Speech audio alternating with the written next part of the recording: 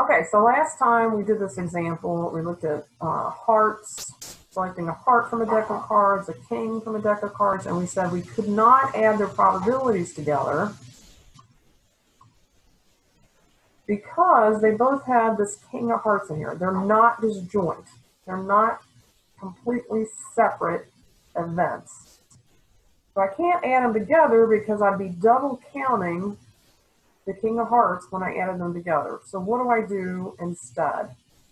So this is what we're going to talk about today, which is the general addition rule.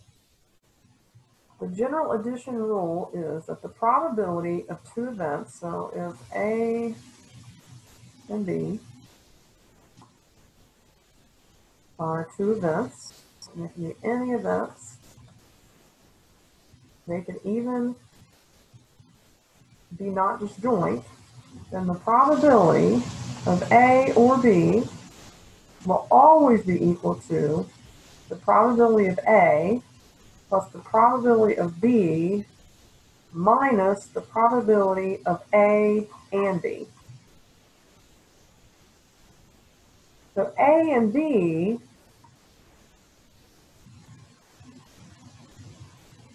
this is the set of outcomes that are in both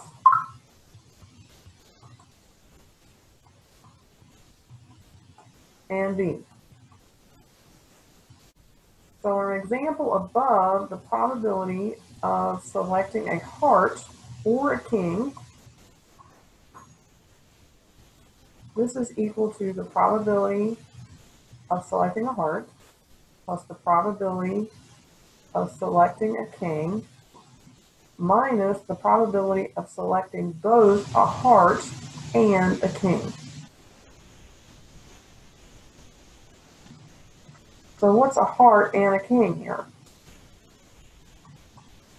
This is there's a one outcome. This is the king of hearts.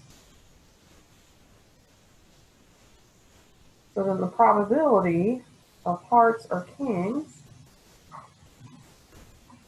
is the probability of heart. There's 13 hearts out of 52 cards. Plus the probability of a king. There's 4 kings in a deck of cards over 52. Minus the probability of a heart and a king. There's only one outcome that has that out of 52 cards. So that's 13 plus 4 is 17 minus 1, that is 16 over 52. And that equals 0.308. So around 31% of the time, if you select a card, it will be either a heart or a king.